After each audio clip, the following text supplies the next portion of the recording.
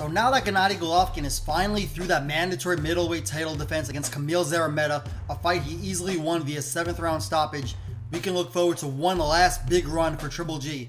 And that could start, I am told, with a spring bout against former junior middleweight title holder Jaime Munguia, a big puncher from Mexico.